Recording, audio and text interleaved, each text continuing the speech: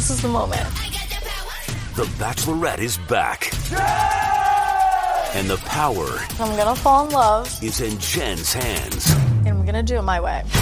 ABC Mondays. Everything about her is great. I feel so special. Jen's looking like a queen. My men are very, very hot. Someone call 911. You are looking so fired. This is the beginning of a new era.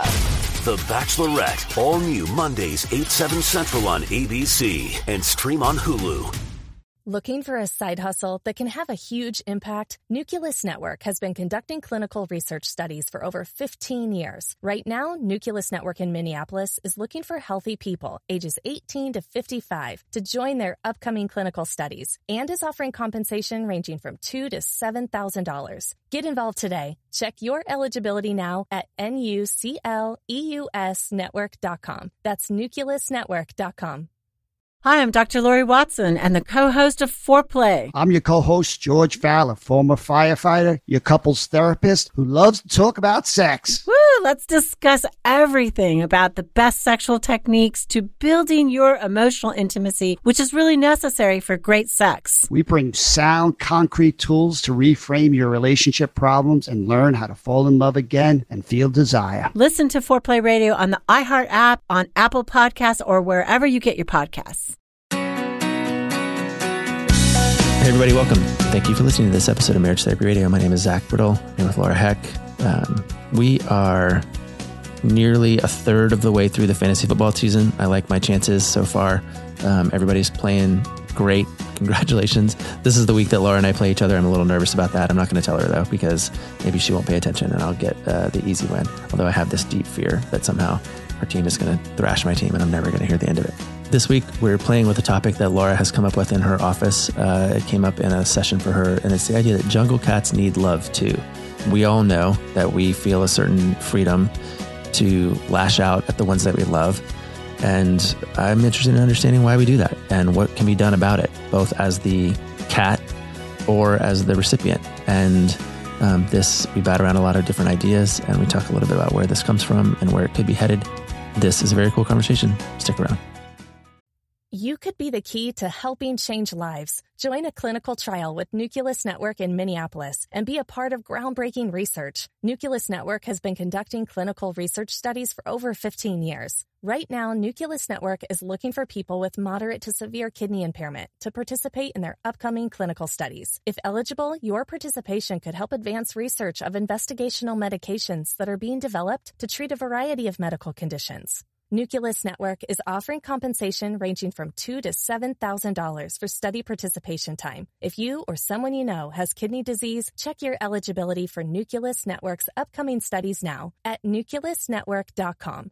Your participation matters. Learn more about Nucleus at nucleusnetwork.com.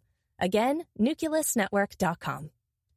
I did go to Disneyland this weekend. It was fun. It's a cool place to be. I am definitely old at the end of the day. Probably maybe for the first time in my life, I was like, oh my God, I can't do this. Like I can't continue to walk on these legs. This is not an age thing. I mean, I'm in my 30s and I will tell you that there was definitely moments where I was like, I cannot continue. I cannot do this anymore. I mean, we're there, 8 o'clock to about 10:30, 11 o'clock. So what was that?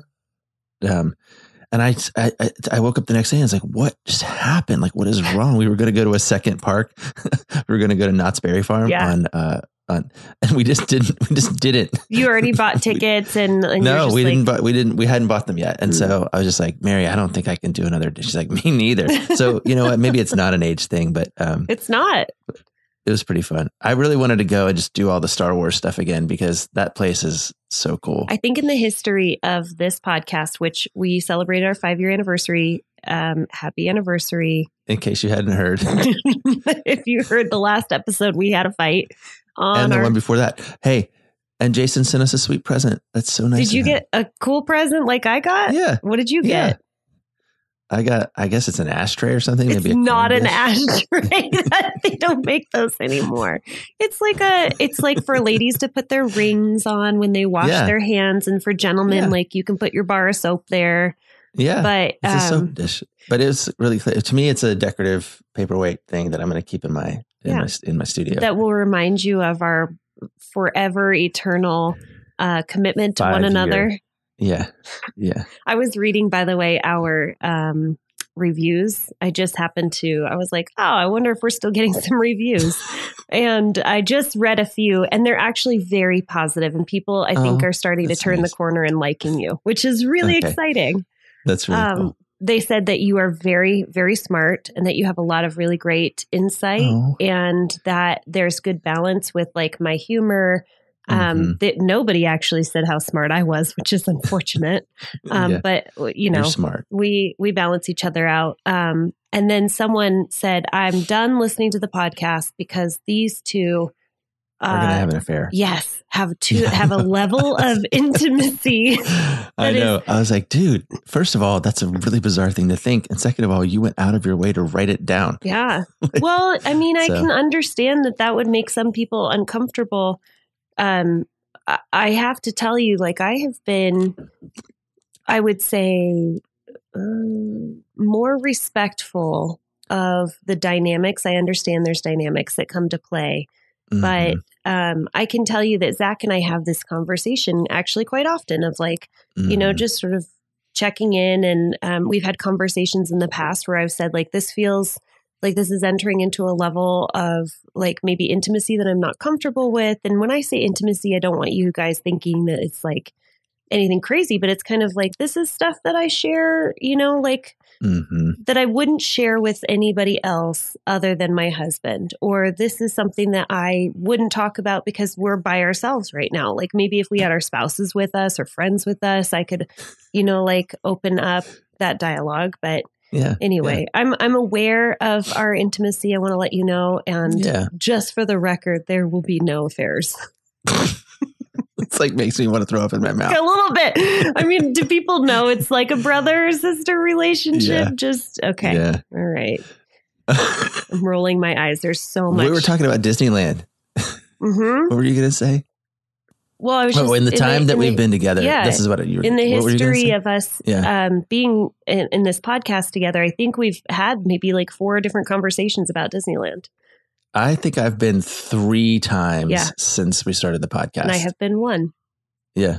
So that's 4. But just for the record, I'm the only one that has children the age of the Disneyland age. Yeah. That's debatable. Yeah. What else is going on? I wanted to give you an update on my training. It's going very well. I'm super pumped on myself. I have dropped swimming for the last 2 months. So I can focus on. I thought you were talking about your sex school training there for a second.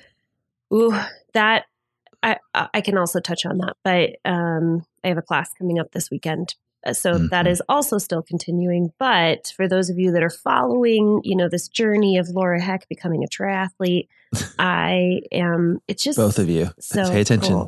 Cool. All 2 of you. It's really, really neat. I'm enjoying it. I haven't been swimming. I have coming up in November my 100-mile bike ride. Yeah. It's a century, I guess what they're calling it. Do they call them Grand Fondos? Is that how they say it? I'm not familiar with that phrase. Okay. I certainly understand the concept of a century ride. Yeah. For sure. So that'll be in Tucson in November. And before that, I will do a half marathon. And then after I do those 2 races, they call these B races. I'm learning that. They're like, if it's not your primary race, which is this Ironman, then they're your B races. And so once those are done, I'll pick up swimming again. But I'm getting in great shape. I recommend not walking around Disneyland for 14 hours as part of your training. You look hungover. He's got his hood on and like you definitely haven't shaved for a while. And it's like it's a Disneyland hangover, which I think is a real thing. Yeah, totally. So much joy. And then you have the hangover. Yeah. What is happening in your life? I just told you I went to Disneyland.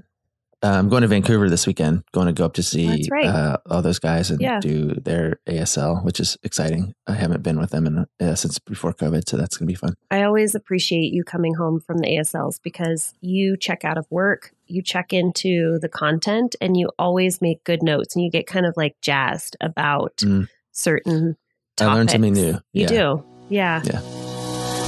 Hey, it's Laura Heck, and I'm so excited to tell you about Green Chef. I know you know that I'm obsessed with cooking, and dinner is my favorite meal of the day.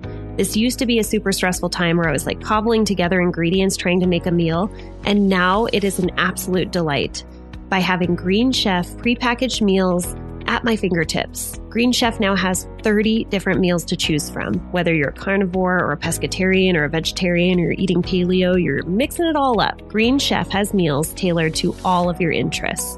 The difference that I see with Green Chef is that all of the prep work has been done for you. That means that the sauces have been pre-made, they've been pre-measured. All of your dicing, your cutting, your mincing, it's all done. Meals are taking less than 25 minutes, which is amazing. My husband's biggest complaint with previous meal kits has been the waste. Green Chef is different. It is the only meal kit that is both carbon and plastic offset. So 100% of their carbon footprint has been offset, as well as 100% of the plastic in every box. Look, I could talk to you about food all day long, but please know that I am jamming on Green Chef. Do you see what I did there? And I want you to have this experience in your kitchen and with your family. So go to greenchef.com/MTR135. Use the code MTR135 to get $135 off across 5 boxes, and your first order ships for free. Go to greenchef.com/MTR135 for your first order. I learned something new. This is really great. Today's episode title is called Jungle Cats Need Love Too. And I wanted to put that out there so that Jason didn't choose a title, which FYI, my girlfriend, we were on our bike ride and she goes, "Are you a Gap model?" And I said, "Why would you insinuate that?" And she said, "Because your podcast said that you were a Gap model." And I was like, what is Jason writing? What is he putting out there? I don't know. That was a dream of mine from a previous episode that I was a Gap model. And I had to tell her I'm not a Gap model. But if you want to pay for my kid to be a model, I wouldn't hate that. But you pay for my kid to be a model? Oh, yeah, I think Holden is very catalog looking. He could do some modeling. Yeah, that's a good way to describe Holden. Yeah, he is, right. Yeah. So Totally. if you're the powers of be and you're looking for just a real cheesy kid, that's the guy. But I was talking to. And I got their permission, clients yesterday. Yeah. And what came out of it, and I have to preface this with these particular clients, if they had a book, I think they would make a lot of money. The two of them are so talented when it comes to wordsmithing that I, as a therapist, am oftentimes just sort of like writing down funny phrases that they say or metaphors that they use. I think you in general would really enjoy them. And at some point, the phrase, "Yes, but jungle cats need love too," came out. And I was like, "Hey guys, can I just steal that for my next podcast episode?" And they gave me full permission to talk about this topic. So that's what does it mean? Well, it came out of this episode where the female was super triggered and she got triggered. She was overburdened, like just totally toast, right? As a mom. And she was anxious and she just like she was redlining super hard.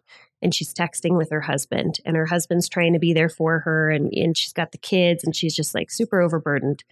And basically what happens is that in the process of attempting to connect with her husband, she's the jungle cat in this situation.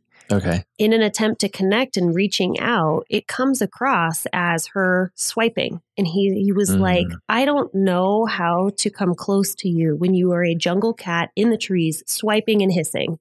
And she goes, like in the moment, she was like, "Yes, but jungle cats need love too." And I was like, "Ooh, let's talk about this. This is brilliant."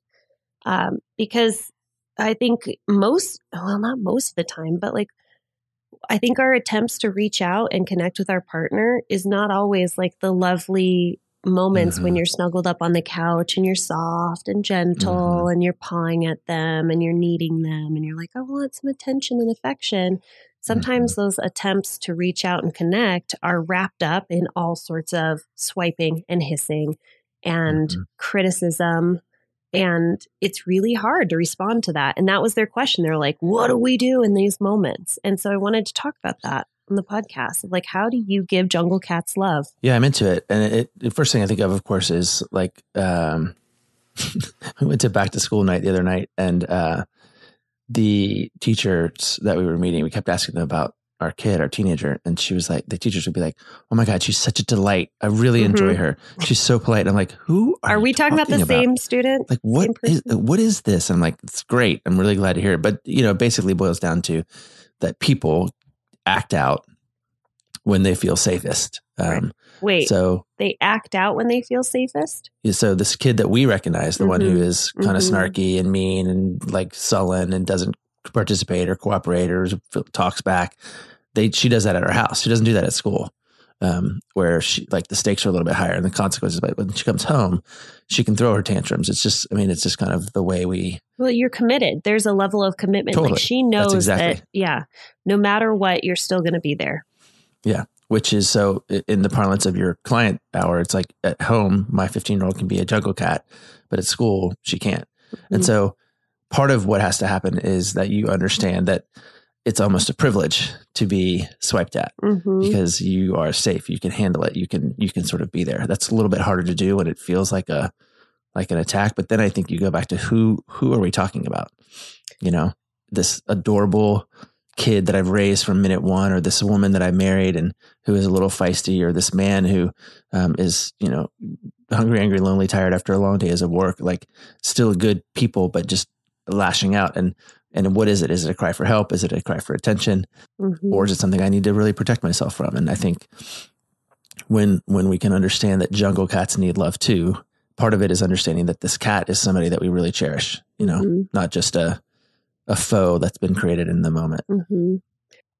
So I like having this conversation with clients because I think when you wrap your head around the second part, the part about how being able to be feisty or being able to act out or being able to engage in conflict is one of the privileges that you have, then you can get back to what we're really about. So I always tell clients, when you enter into a long-term committed relationship with someone, you automatically get two privileges that you do not have in the public sector. You don't have in the world. Right. And one of them is the privilege of soliciting sex, which is like, hey, you want to have sex? Sure. Let's have sex. We'll do it later. You can't do that at your job. You can't do that at the grocery store. You can't do that on the sidelines of the soccer game. Like you have to, you're not allowed. Right. You'd get fired or you'd get sued or something. The other one is that you get the privilege to sort of show out your worst. You get to throw tantrums, which again, you can't do at your job. You can't do on the sideline of the soccer game. I mean, I guess you can. I've thrown plenty on the sideline of a soccer game, but you can't really do it at the grocery store. It's just not allowed. Right. So if soliciting sex is allowed and if throwing tantrums is allowed, well, the first one, that sounds great. The second one, that's kind of a bummer unless both lead to intimacy. Right. If you can get to intimacy through conflict, then you're doing it right. And I think that's the part that I think your client is noting, right? Like there's conflict here, but what's really here is this desire to connect, this feline desire to be cuddled and loved and supported and snuggled, It's just such a bummer because I do hear this a lot, this complaint, which is you're so lovely. Like everybody in the outside world that interacts with you gets the best version of you. They get, like fun dad. They get like charismatic dad. They get like the yes guy. Yeah. And I had a client. Home. This is another one. I had a client yesterday say something like, can I tell you one of the other complaints is that you interrupt me a lot. That's the I know. We're talking about, I want to, I wasn't done though. I know, but we're talking about the same thing. This is all right. Because I wanted to add one to the list, which is if the client, if I was the husband and the wife was named Laura Heck, he says something like, "Oh yeah, when we're out there, it's always the Laura Heck show."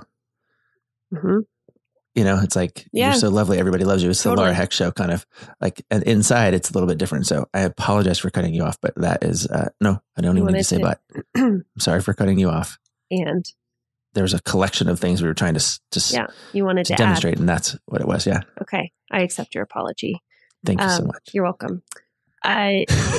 You're welcome. You're welcome for being welcome. Zach and Laura actively working on their relationship on the podcast.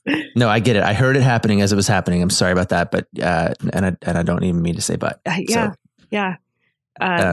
Okay, so. What do you do though? Like in this moment, because what we figured out. Did you finish your point? Did you finish the point you were making? See, that's the problem with interrupting is I know. I need to get better about this.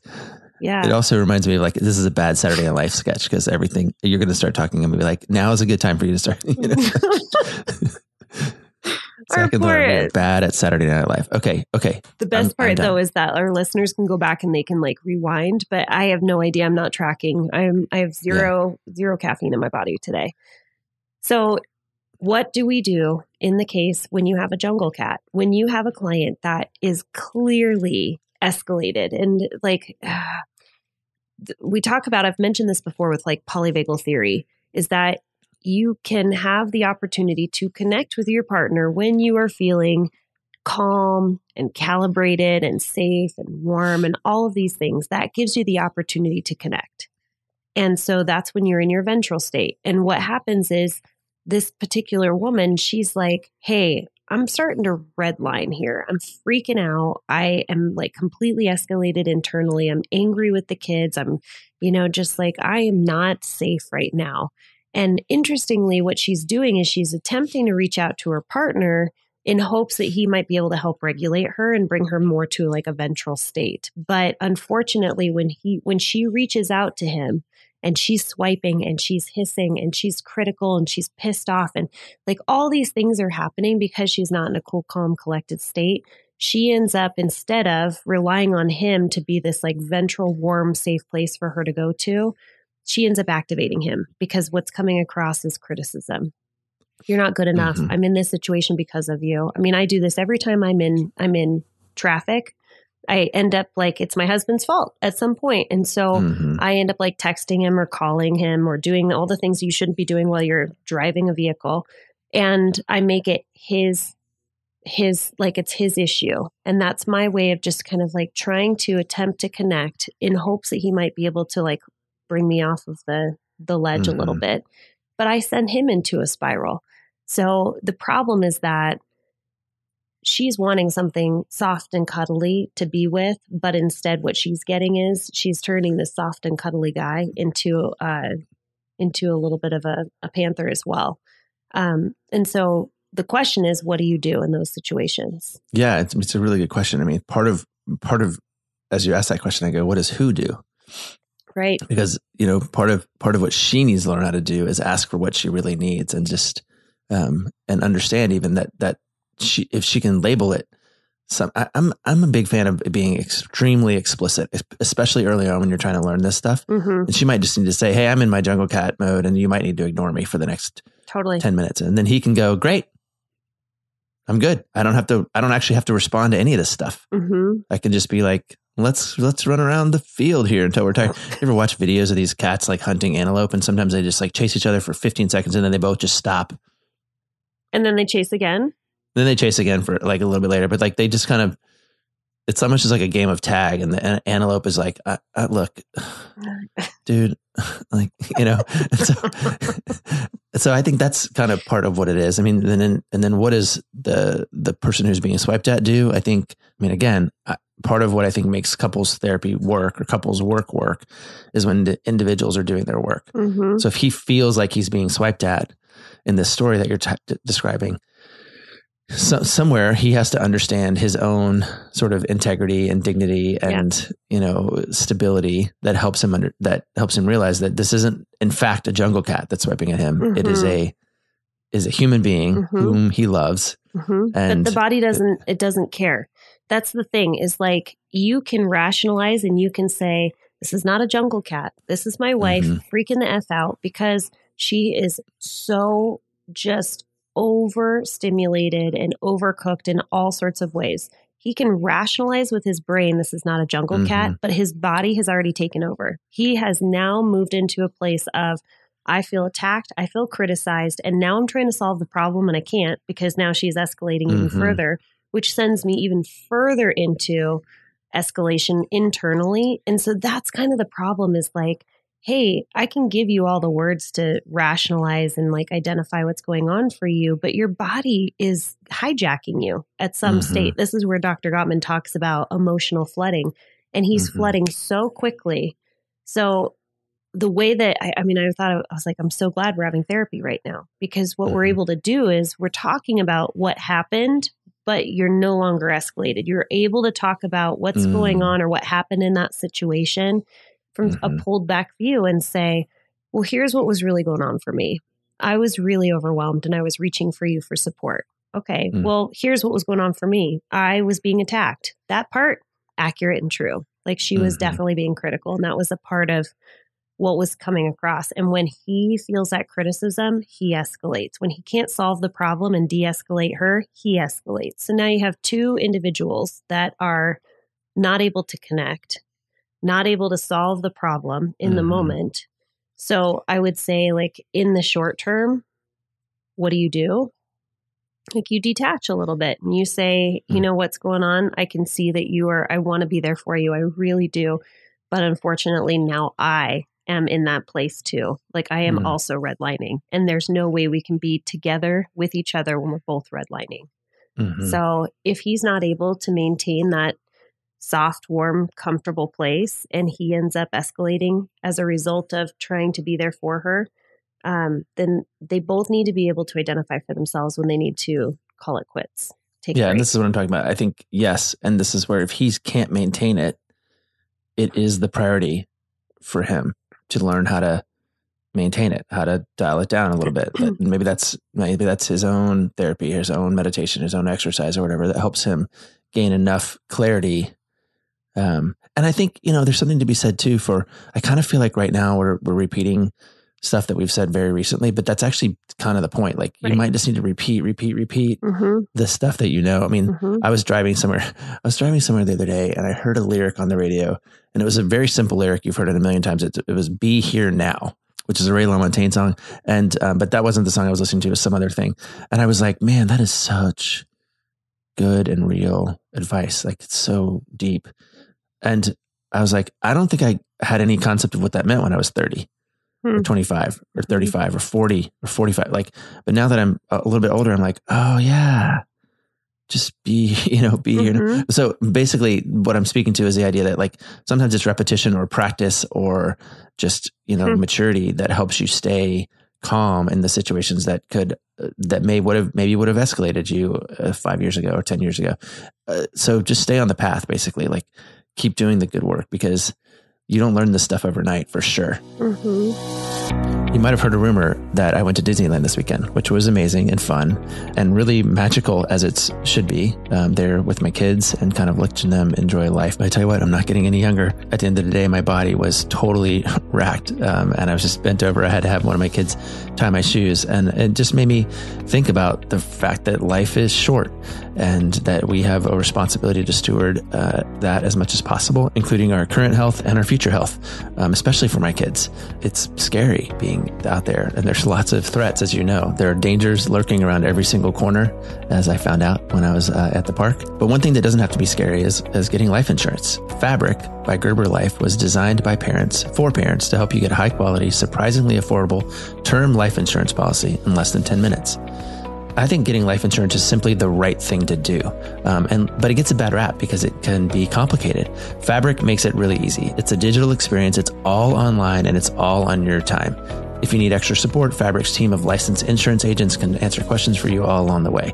It takes less than 10 minutes to apply. You can see your quote, then personalize your quote to fit your family's needs. You could be offered coverage instantly with no health exam required, which I think would come in handy for me, at least between now and the time that I recover.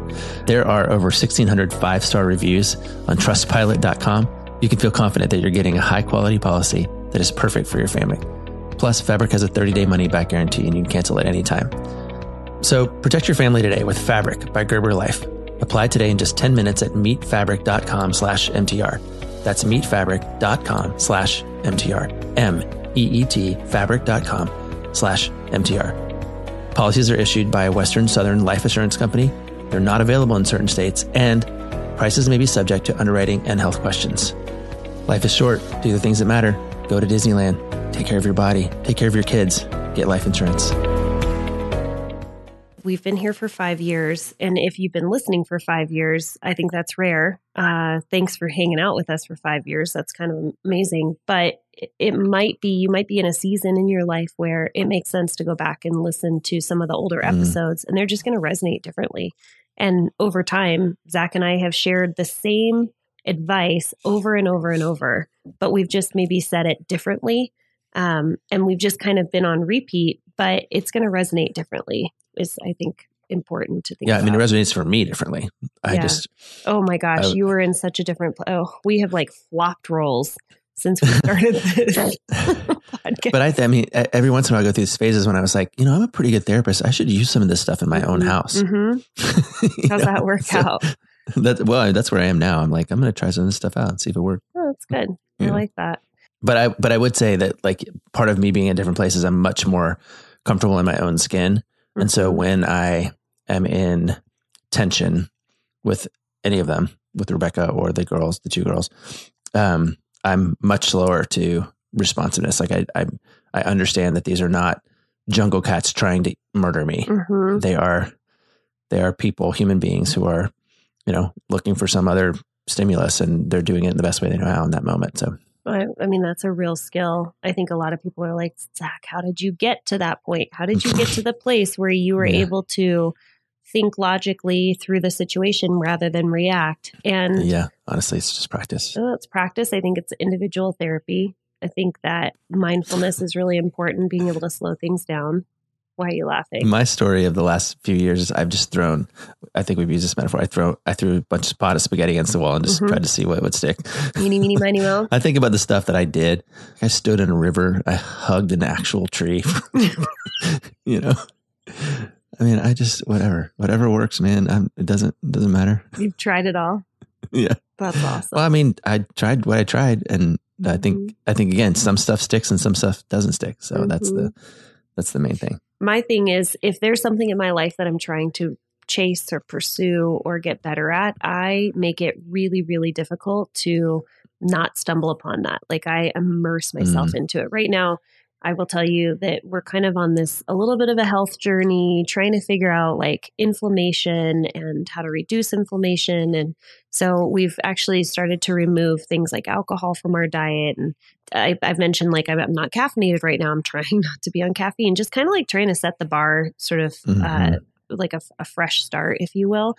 And I thought, if I'm going to keep this up for the long term, this isn't just going to be something I do for the week. I have to immerse myself in it. And so I started looking up books and podcasts and like, what do I need to put on the sign on the refrigerator that helps to remind me that this is the goal that I'm chasing, and all of these things. And obviously, if you are trying to better your relationship and you're listening to this podcast, clearly you're on that path of trying to immerse yourself in that. Why are you smiling at me? Because you're smart. You're just a really smart lady. There's so much sarcasm in there. I can't even handle. No.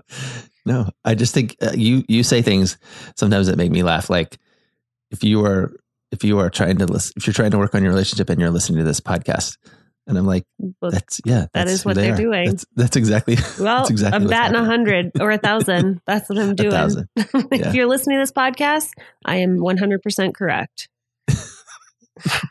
If you are listening to this podcast, then my voice is hitting your eardrum right now. That is a thing that is happening. I can guarantee it.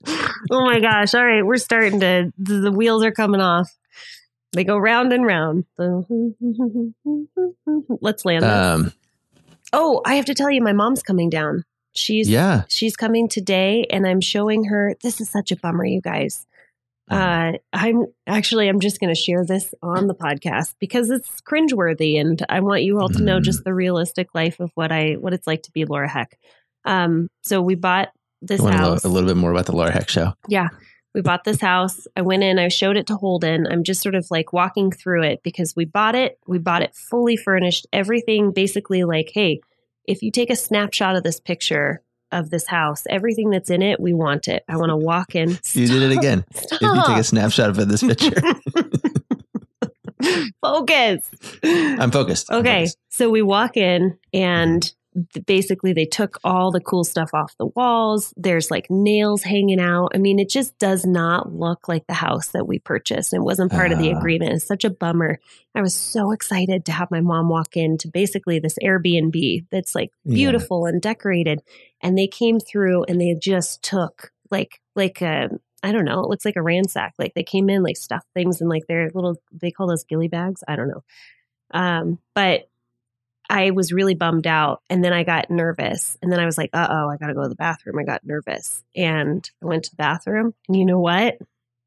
Don't tell me they took the toilet. They did not. They did didn't take the toilet, but they turned the water off. So now my mom is going to, I'm like, Mom, let's go look at your new place. And by the way, the water's off. And by the way, I got nervous last night and I used the toilet. And that's a story for the days right there. We'll see if it makes the cut, Jason. What is that story?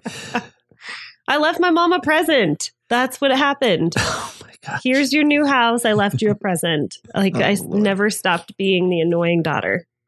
Okay. Okay. We really should have landed that plane sooner. That one was just for you. Thanks so much for listening to this episode of Marriage Therapy Radio. And all of your patience and grace when sometimes we go a little off the rails, but hopefully you are entertained on your road trips, on your runs, on your walks, on your laundry folding adventures. Thank you, by the way, to our sponsors, Fabric and Green Chef. They help to keep the lights on and podcasts of high quality information like this coming to your eardrums. Thanks for all of your time and attention, making your relationship better today than it was yesterday. Looking for a side hustle that can have a huge impact? Nucleus Network has been conducting clinical research studies for over 15 years. Right now, Nucleus Network in Minneapolis is looking for healthy people ages 18 to 55 to join their upcoming clinical studies and is offering compensation ranging from $2,000 to $7,000. Get involved today. Check your eligibility now at nucleusnetwork.com. That's nucleusnetwork.com.